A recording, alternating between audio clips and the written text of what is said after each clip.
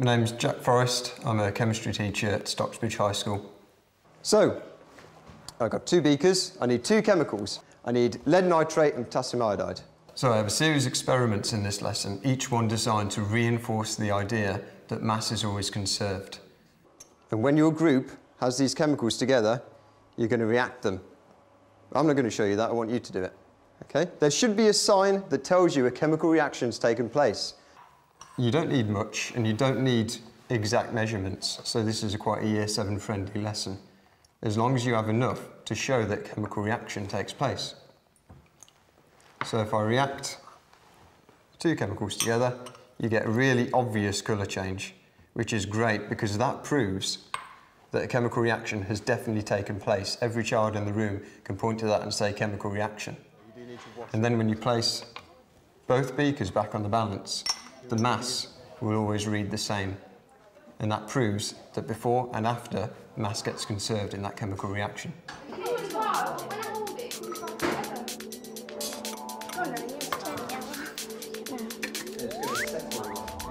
I purposely made sure that I didn't do the reaction in front of the kids at the front of the room because I want them to see for themselves the evidence of a chemical reaction taking place.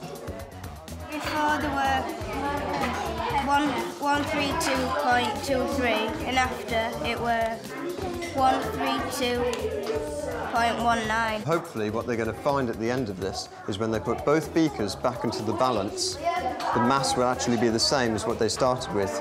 So even though the chemical reaction's taken place, the mass has stayed the same. I liked the chemical reaction because it were unexpected, because I thought it were going to fizz and pop or something, but they just turned to an orangey, yellowy colour like orange juice. I liked it when the two chemicals mixed together and it looked like orange juice. It's made me thirsty. Most of the masses I saw around the room, they were different by about 0.1 or 0.01 of a gram. So those last 2 decimal places on there, that's not a very significant mass. 126 grams we started with, we finished with 126 grams. So in a chemical reaction, does mass get changed? Put your hand up if you think mass gets changed in a chemical reaction. We started with 126, we ended with 126 grams. Right, put your hand up if you think mass stays the same in a chemical reaction. Right, that's more like it. What I'm going to show you next is an experiment that's a bit of an exception to the rule, and I want to see if anyone in here can figure this one out. Another reaction I do is a common carbonate reaction, marble chips and hydrochloric acid. Now if you take the mass of the chips first and the mass of the acid in another beaker,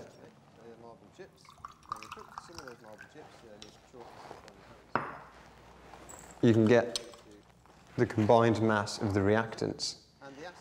This time, when you add the acid to the marble chips, you get a really distinctive fizzing reaction, so you know there's a reaction going on, there's your evidence, but you can see on the balance that it will actually go down.